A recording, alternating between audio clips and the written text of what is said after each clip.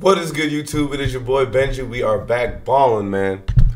If you're new, please don't forget to subscribe and follow Hoops HQ as well as all the multiple social media platforms, social media platforms down in the description below as well as popping up on the screen.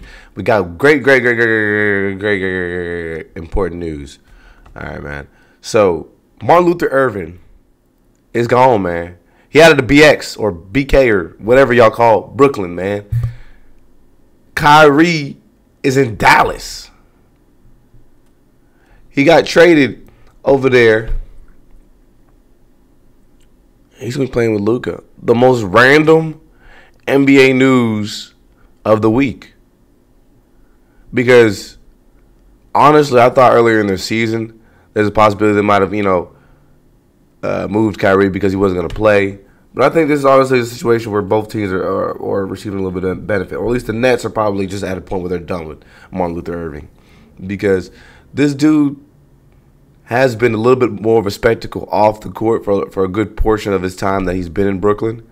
And, I mean, truthfully speaking,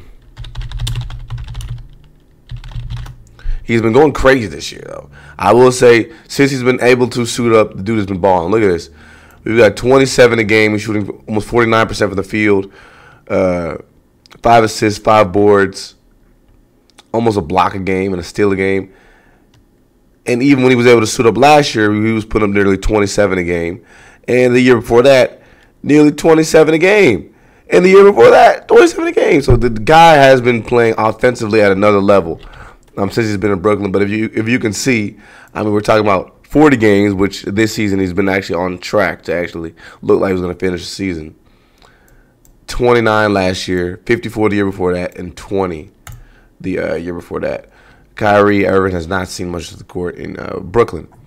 But when he's been out there, man, it's been obvious that he's been coming to play.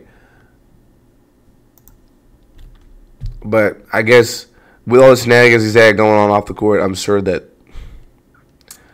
they were like, that's fine. If there's probably a meeting of the minds that they were actually not able to meet, and they were absolutely okay with letting him roll.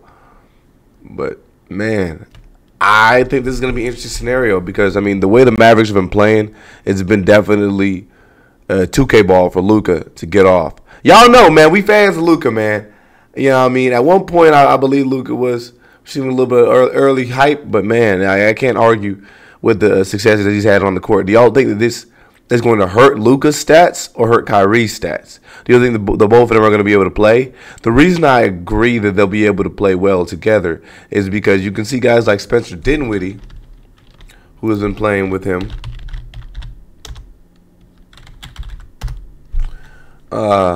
He's actually had one of his better seasons. And he's averaging 17 or almost 18 a game, shooting 41% from the three with Luka. You know what I mean? So outside of a couple years in Brooklyn, this is, I mean, Dinwiddie's been hooping, bro. Him and some of the side pieces have been hooping. So I think this is something that might work out for the Mavericks, bro. Yeah, I know everybody thought the LeBron and the Lakers were going to get this guy. But, yeah, it's looking clips for LeBron, I ain't going to lie to you. But, yeah, a lot of people don't believe that this is going to be a scenario that works. The Nets were actually looking like they were finally put everything together, bro. You know, Ben Simmons has been playing. KD has been suiting up. A lot of the young guys have been stepping up. It's so interesting that Kyrie decides to leave in the midst of it all because the Nets were right at the top of the East.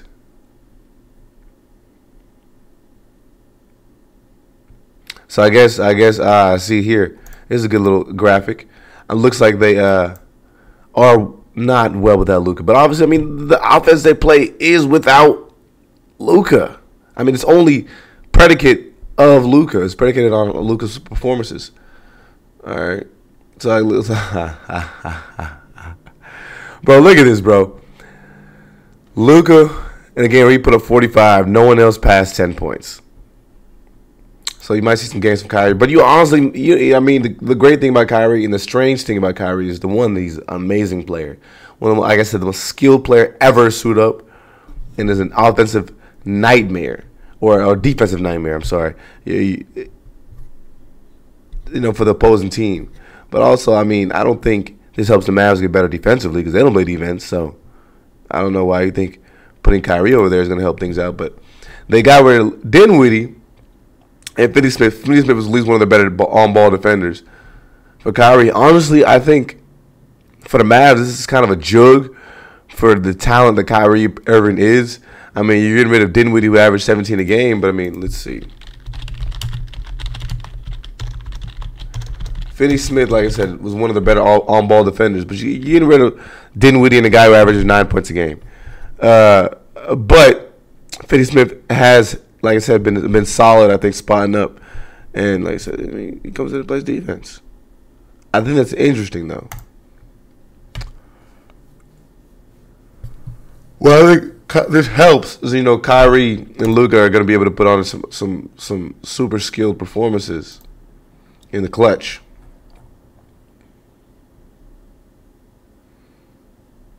That is so crazy, though. Most random information of the day.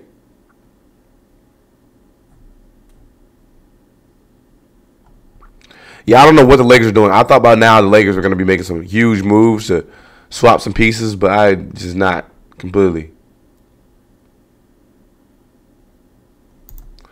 This is kind of funny. Kyrie Irving, man, since his departure from LeBron James, has been stuck in this loop where, you know, you can't, like I said, you just can't get too excited, bro, because when this guy departed from Cleveland, man, when LeBron was gone, with the Celtics, we all had an idea this is going to be a team with title aspirations.